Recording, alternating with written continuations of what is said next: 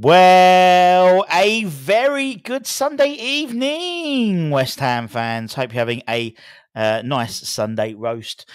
Has Julen Lopetegui been given the dreaded vote of confidence?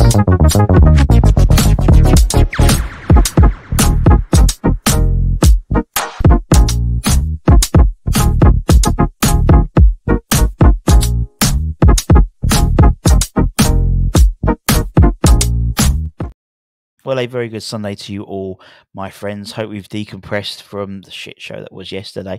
Now, there's two parts. I want to talk about obviously the Julen Lopetegui press post-match press interview, and then we'll talk about the vote of confidence.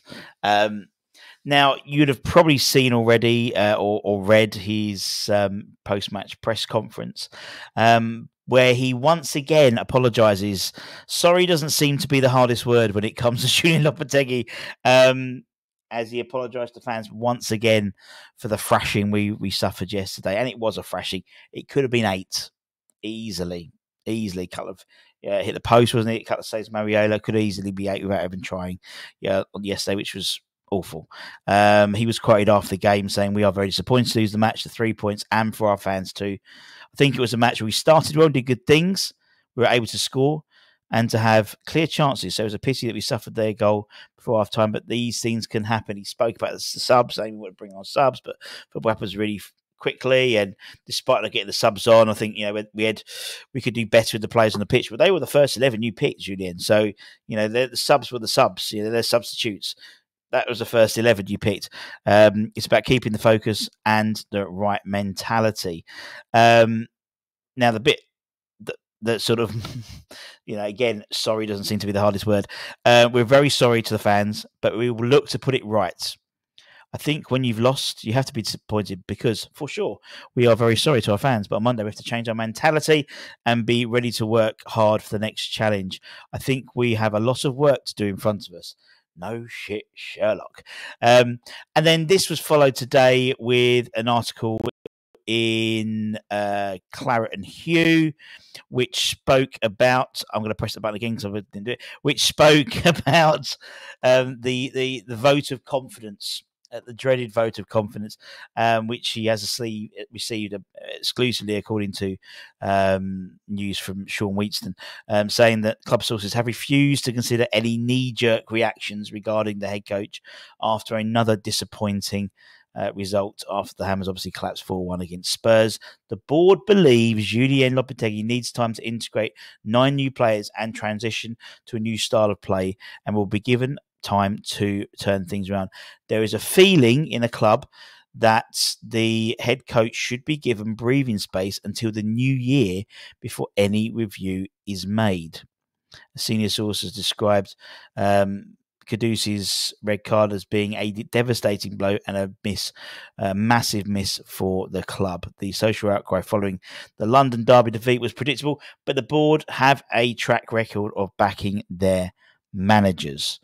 Head coach, actually, Sean, you got that one wrong. It's not a manager. So that's what we're led to be believed. However, you've got to think, we've also heard from senior sources, and we know who the senior sources are. They have this sort of 5 losses in a row sort of policy. Obviously, we won last week. To reset the clock. I don't know how these things work. We play a Man United side. We boined from a win against Brentford, and their manager's under a lot of pressure as well. Obviously, Mohamed Kudus, with the 3-match ban, will not be back in a West Ham shirt at least until the Newcastle game on the 25th of November. I think it was Jacob Steinberg or Shane Thomas saying, "Will Julen be in the dugout by the time he gets back?" Obviously, we'll have the 3 games, but you've got Man City, then you've got Man United, Leicester, and then Everton at home, then another international break. So it'll be almost over a month where you won't see Mohamed Kudus. And so it obviously gives the opportunity, every cloud for Somerville to stake a claim, but also and then what's interesting will be if Julien's still there, hopefully, because it means we'd have had at least a couple of good wins. Where Kudus fits back in when he comes back, these things, these are not opportunities, it's the wrong word, but it forces a change in starting lineup, obviously, for the Man United game. It forces maybe a different mentality for the Man United game potentially as well. And I mean, we'll probably talk about it more tomorrow. That's for sure. I'm sure you've got lots of thoughts, which I'd love to hear. We'll do a live show tomorrow lunchtime as per usual on a Monday. Not really a ratings as such. You can't really rate the players when you lose 4-1. We'll be your sounding board. We'll be your decompression chamber, because that's the issue when we don't have we have European football now. Is we've got a week to stew on that now. Whereas if we had Europa League, we'd have a week. We'd have the game on the Sunday usually, and then a game on a Wednesday. So there was always something to. We'll be stewing on this, and being Spurs as well, will be stewing in it, because no doubt you'll be getting plenty of stick from your Spurs mates, and rightly so for that display yesterday. To be honest, I think there's a lot of players who need a long hard look at themselves as well. Some mentally aren't in the right place. You either play them and they help. That helps their mental mentality, but losing 4-1, yes, they didn't help their mental mentality, that's for sure.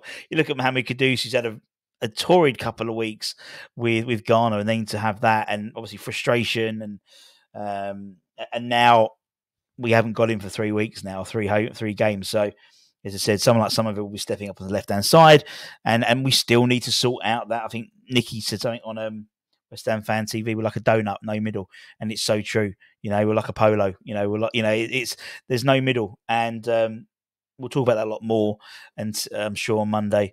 But according to reports, he is safe until the new year. Although, I could imagine if he does then lose 5 games in a row, that's their rule, isn't it? Because Moyes never got there, did he? He got to 4, and then they'd win the 5th game and reset the counter and stuff like that. So, yeah. We'll wait and see. Man United, you got Man United, again at home.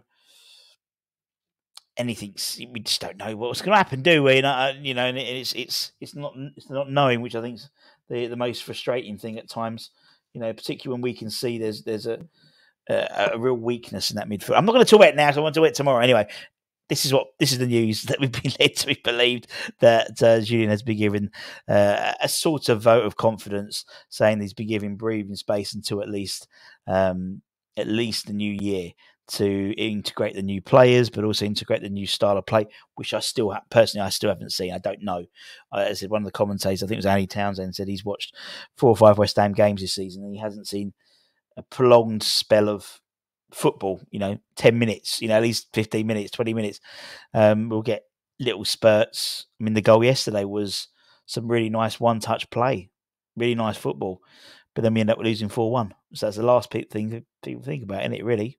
But anyway, take care, stay safe, stay warm, stay humble, keep the faith, and come on, you bloody irons. Much love.